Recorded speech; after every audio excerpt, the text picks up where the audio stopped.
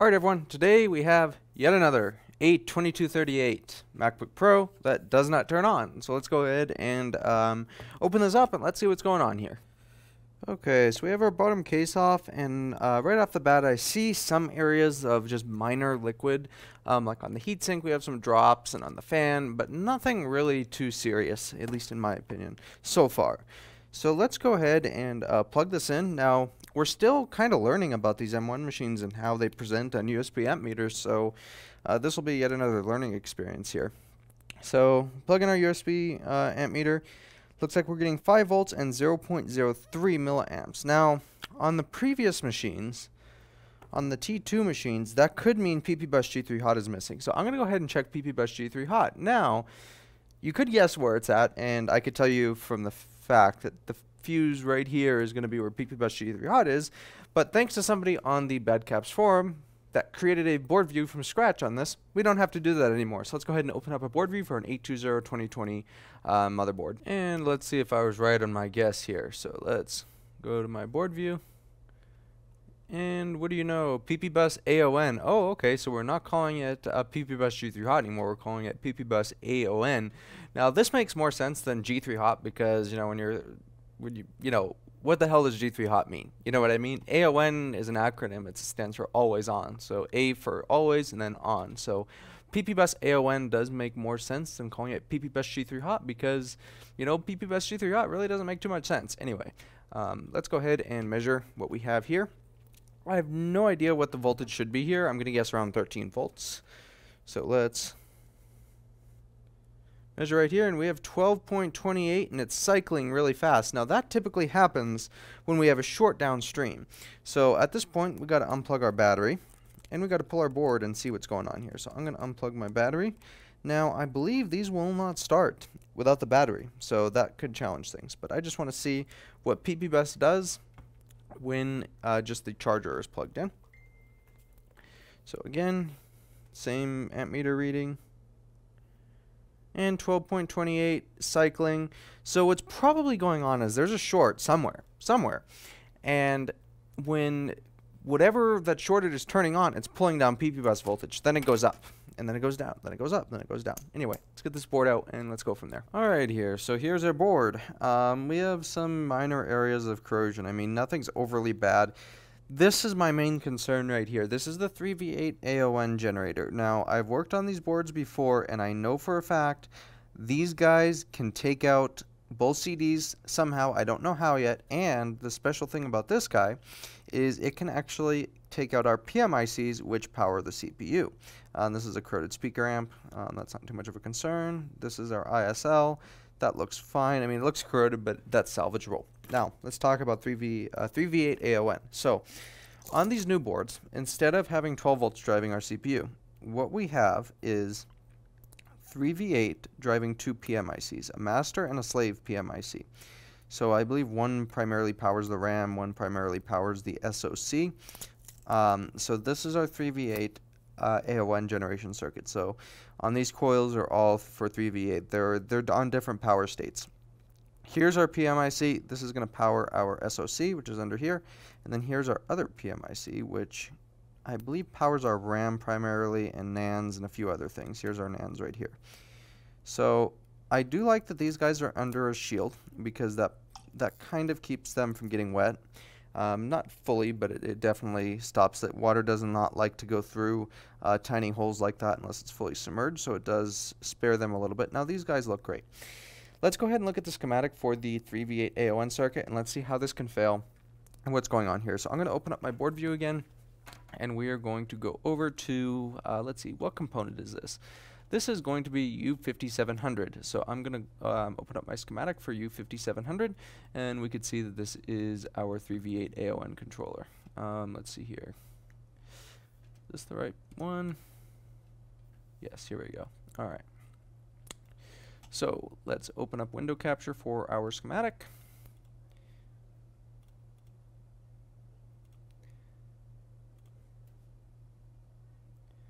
And there we go. Okay, so here's our 3V8 AO1 controller. We can see it takes PP bus in and it sends out PP3V3 AON. Now this is going to drive a few MOSFETs here, not visible on this page of the schematic, which is a little bit odd because usually they are. But, you know, that's why I kind of think these boards are a little bit engineered a little bit differently, or engineered by a different company. So anyway, we have a few MOSFETs here, and these guys send out PP3V3 AON and a bunch of other ones. There's there's PP3V8 AON, there's 3V8 AON, it looks like V return. This is an output as well. So yeah, it's a little bit weird going on here, but here's our circuit here. So this is what U5700 is going to be driving. Now it is much safer for the PMIC to have a low voltage going into it and get its source voltage rather than full-on PP bus into it. So, I mean, I guess we could still get PP bus in here if this MOSFET shorts, but at least it won't kill our CPU because our CPU has no source to PP bus. It just has 3V8 AON, so it's not going to have much of a effect if one of these MOSFETs does short. It'll kill the PMIC, but the PMIC is probably not going to pass 12 volts to our CPU, so that is an improvement there. Anyway, we don't know if that's our issue yet. I kind of like to solve for corrosion, but I want to start taking some measurements here. So 3V8 is AON, means always on. Let's measure what we get on these coils right over here. So it looks like we have basically 3 AON lines, SW3, SW2, and SW. Let's check voltage these guys with our charger plugged in. So I'm going to plug in a USB-C board. And we're going to measure voltage here.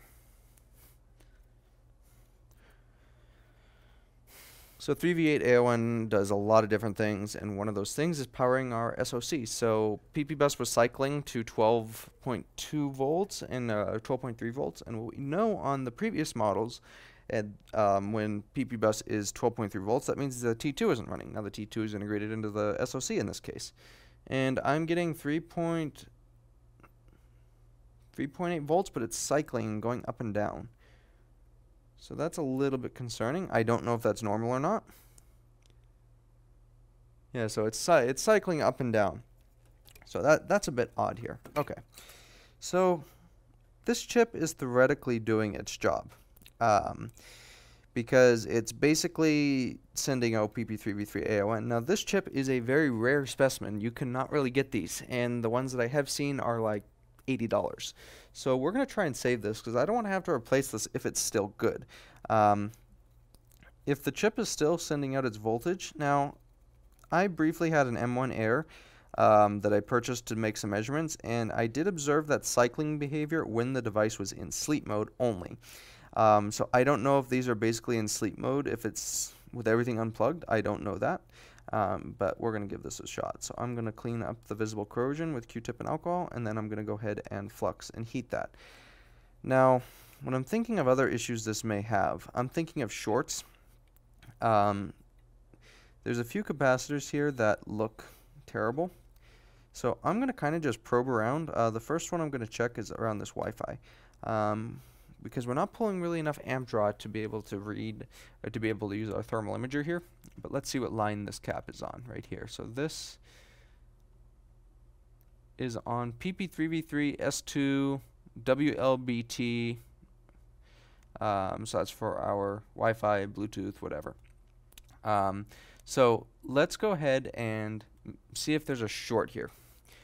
Because like I said, that cycling voltage can be a symptom of a short, at least on previous generation boards. And what do you know, I have a dead short to ground here, and look at this, the capacitor literally just flaked apart. Look at that, look at that. It just flaked apart. That's amazing. You can even see where it cracked the underfill. So I'm pretty sure this is going to be our problem right here. Look at that crack around that underfill. That's amazing. Anyway, let's go ahead and get rid of you. So we are going to flick you off and flick you off. Come on. I'm going to end up ripping a pad. We don't want that. Or do we want that? I don't know. Anyway, don't want to do that. So let me go ahead and get my iron.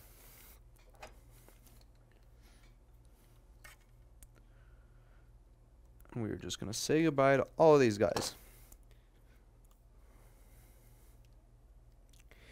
Now, here's another concern I have with these devices. The SoC has a integrated heat spreader. Now, there's thermal paste under that, and for ultrasonic,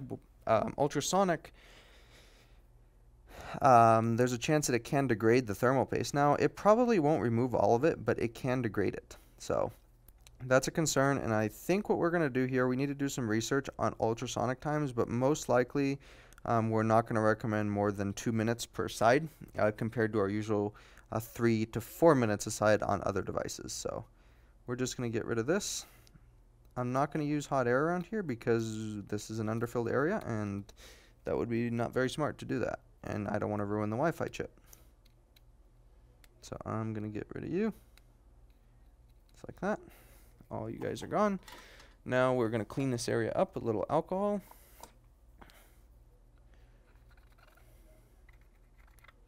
And we'll put these guys back in a minute, but I just want to clean this up. And let's see if we still have a short here. And of course, my luck, especially this week, the Wi-Fi chip is going to be shorted. But let's not hope for that.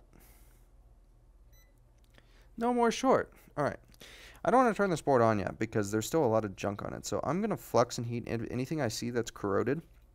The speaker amp is probably fine. All this stuff, it doesn't look terrible. I mean, there's corrosion, but it's not super terrible corrosion. So this is, okay, I track that. Yeah, that's not that bad. That'll clean up too. Yeah, most of the stuff will be fine after ultrasonic cleaning. So let's go ahead and flux these CD3217s and clear all this junk around them. Same with this area and this guy right here. Basically anywhere where I see corrosion, I'm going to put some flux down. And that flux is going to dissolve that corrosion, and it's going to rejuvenate any broken solder joints that are under the areas that are corroded. So I'm going to get my hot air. Now the CPU is underfilled on this, so we have to be careful. But hopefully an underfilled CPU will stop the monkeys that think it's a good idea to use a Wagner on a CPU. Because if you use a Wagner on an underfilled CPU, you're going to have a really nice surprise.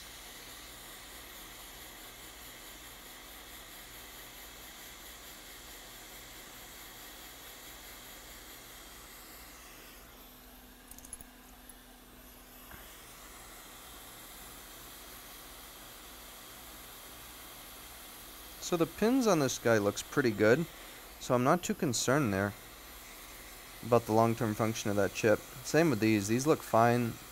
The corrosion under there is just going to be superficial. So there's that.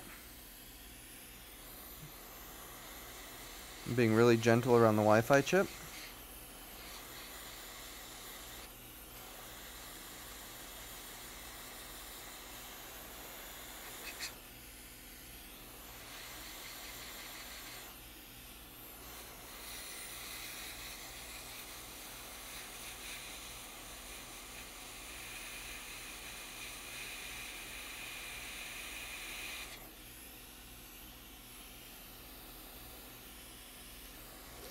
Now, you may be wondering, why don't you just put the board in the ultrasonic? Well, what's going to happen is all these solder joints that are corroded are just going to fall apart, and when we use flux and heat, they're basically going to be resoldered, and that's going to prevent damage in the ultrasonic cleaner. So if I were to take this and put it in the ultrasonic cleaner without doing this, we're going to have issues.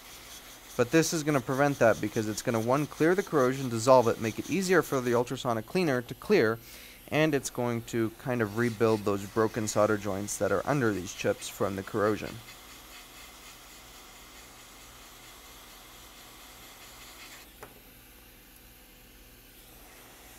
Alright, I think that's good for this side. Let's flip it over. And I just touched the flux, and I have flux all over my hand now. I hate when I get flux on my hand, but that's part of this job, I guess. So what do we have on this side? This guy's concerning because I think this one's some ROM type thing. Let's see. This is current sensing. Okay, I don't care about you. I do care about you, but you're just a sensor. All you do is report a measurement to the SoC. And then if it reports an way out of line reading, it will throttle the CPU. But we'll worry about that if we have CPU throttling here.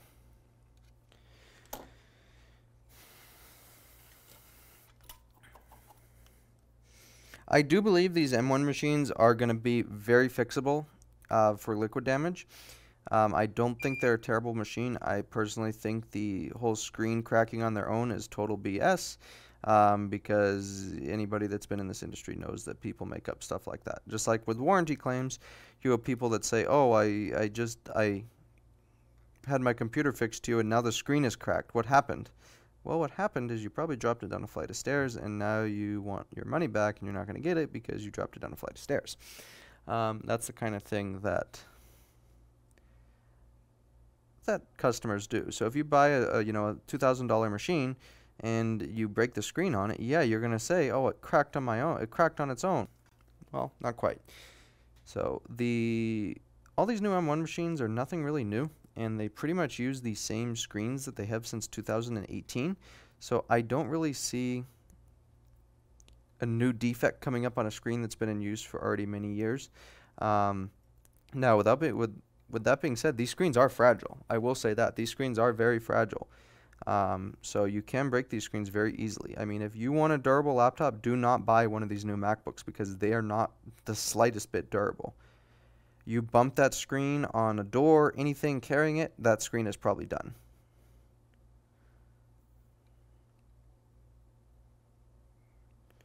So I'm just cleaning up this trackpad connector. There's no need to replace it. This guy at the end doesn't look too good. I know I have bridges. I'm just cleaning it up. I don't care about having bridges right now. I just want to get all that corrosion out of here and these pins restored.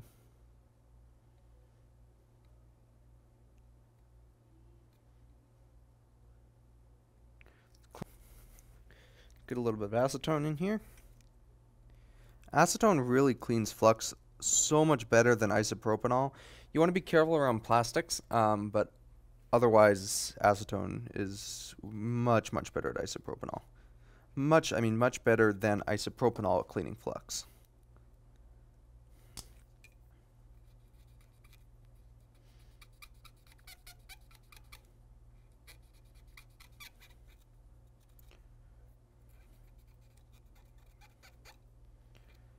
Acetone just seems to eat it away when isopropanol just kind of smears it.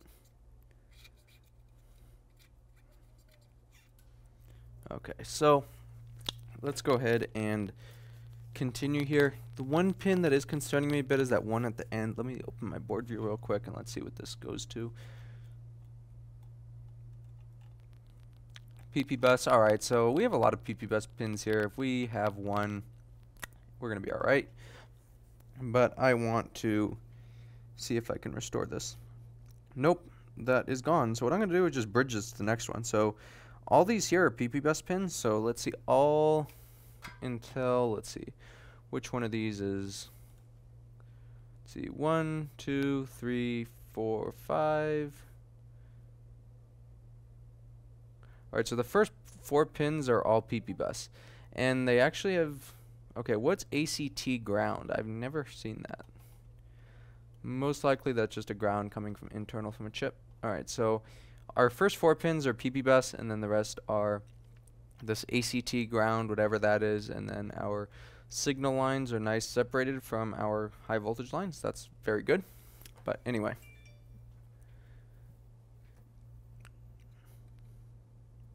So 1, 2, 3, 4. These are all PP bus. These are the ACT ground. So let's get more flux in here.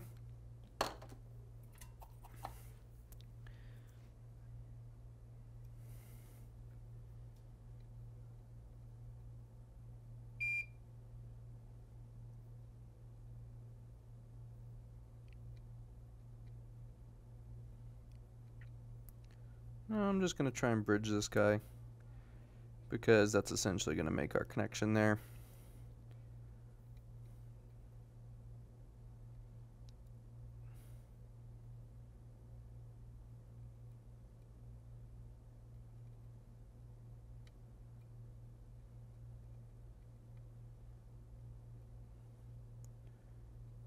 That should carry plenty of current there. A little worried about the condition of that pin. So let me see here. Let's see what I can do. There, that's good.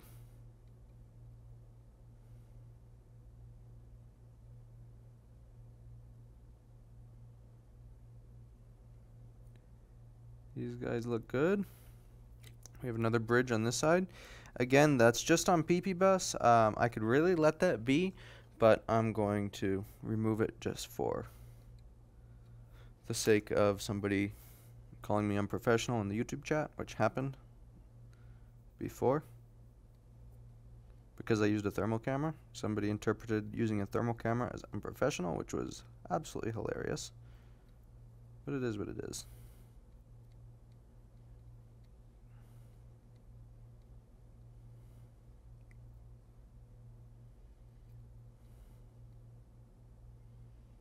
Now, some of these other pins are a little bit nasty looking too, so I'm just going to touch them up.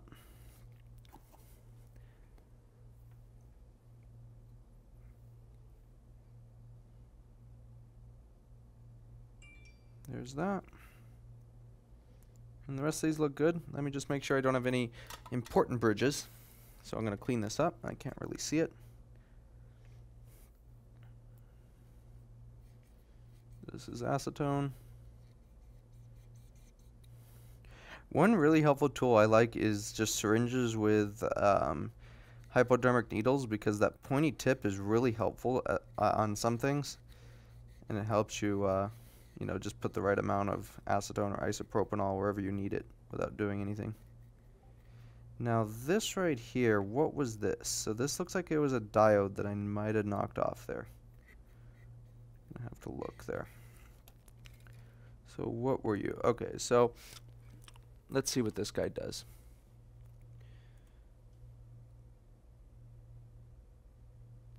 Keyboard interrupt diode. This is a Zener diode. We're going to try and find one of these to put back.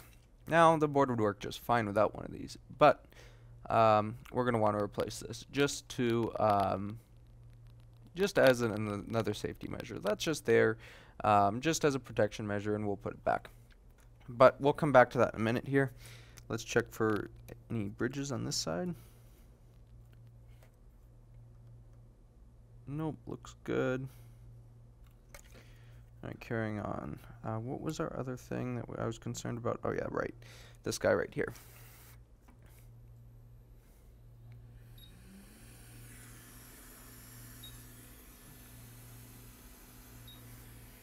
So weird. What's weird about these new boards is, you know, like a Zener diode, that's not like Apple.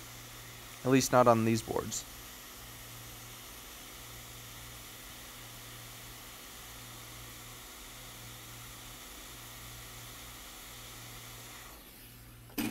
That's good. Alright, so diode, and then we're done. Alright, I'm going to very carefully place this guy, because these are super fragile.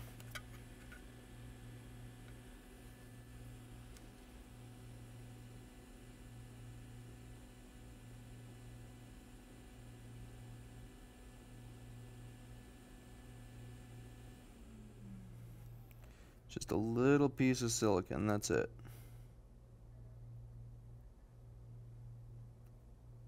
And this is a very small component. No, come on.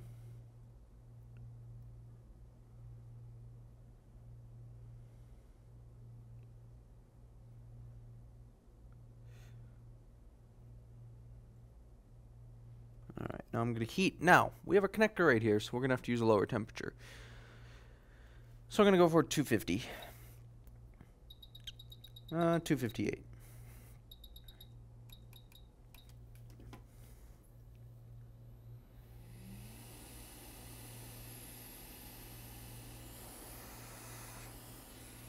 This is blurry.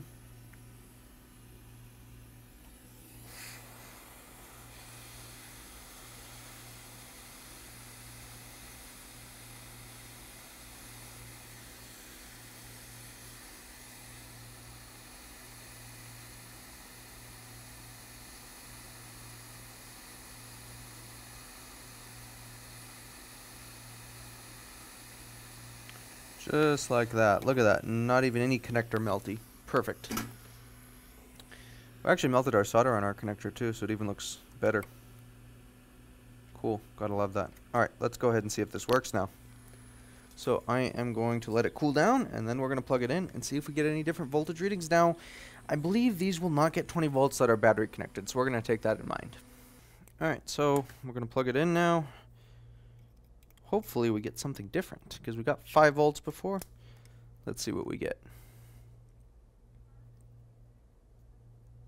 Nothing. Let's replug it. My test USB-C board might be a little bit bad too. There we go.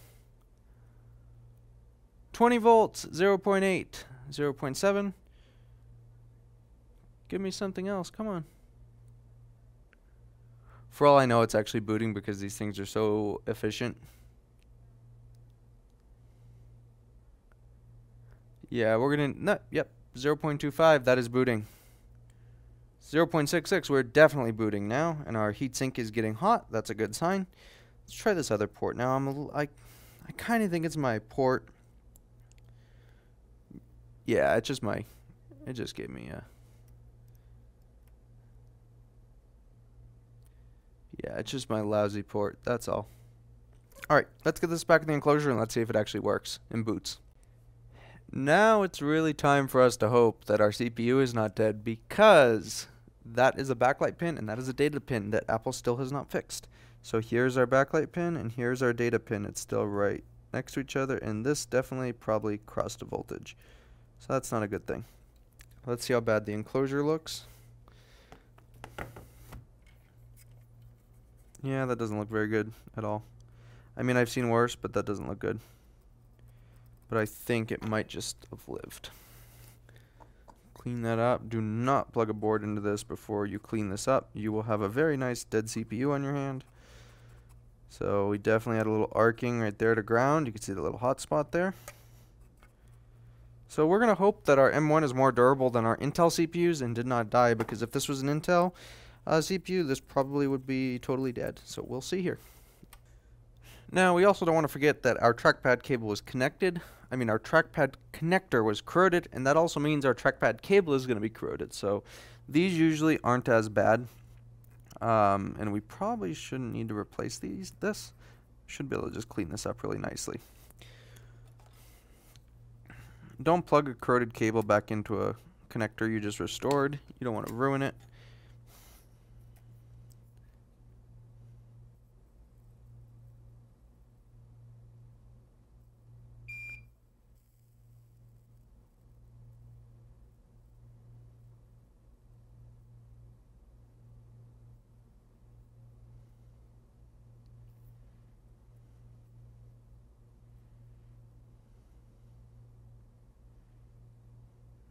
Get back here, little pin.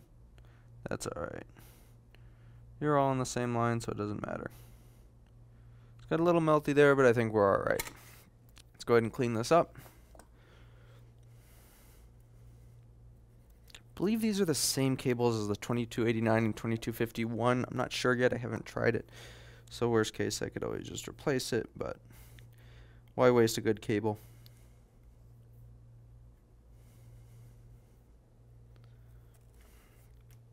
I don't want to put acetone on this flex because I don't want it to ruin it.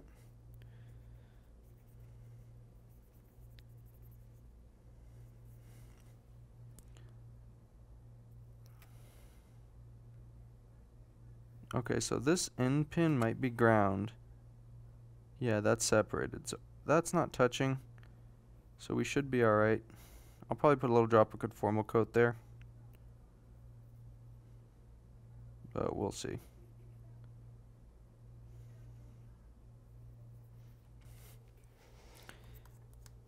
Alright, now for a moment of truth. Let's see if this actually boots.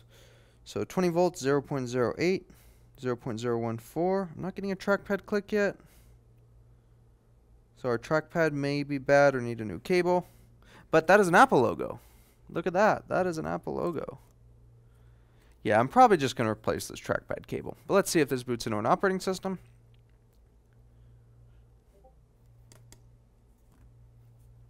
It is in recovery mode. Probably can't see that. All right, so our trackpad actually works, but the actuator isn't working right. So our trackpad is functional, but our actuator is not working. So this probably needs to do trackpad, but it still beats buying a new machine.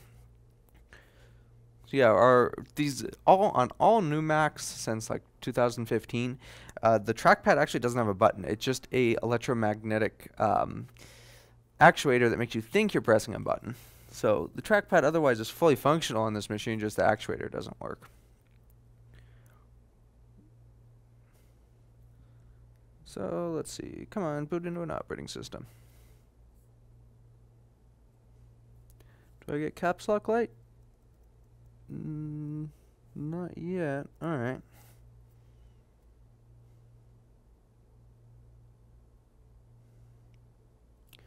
Alright, that is booted. Now, hopefully I have keyboard. I do have keyboard. Cool. Alright, so a new thing on M1s, they will not give caps lock light until they're in the OS. So yeah, this is fixed. We'll go ahead and take care of that trackpad issue. That's boring off-stream stuff. But yeah, this should be fixed. We're detecting the battery. We are, actually we are, alright, so it just plugged in. It doesn't see the battery because our battery is not plugged in. We'll take care of that after ultrasonic because it's literally, it's not plugged in. So nothing to explain there. But yeah, this should be fixed. And I hope this video helps you solve your problem in some way. If you come across a similar one of these machines, we're starting to learn more and more about these M1s. And I do think these are going to be much more repairable devices than the previous generation T2 and USB-C nonsense. But we'll have to see. So thank you for watching.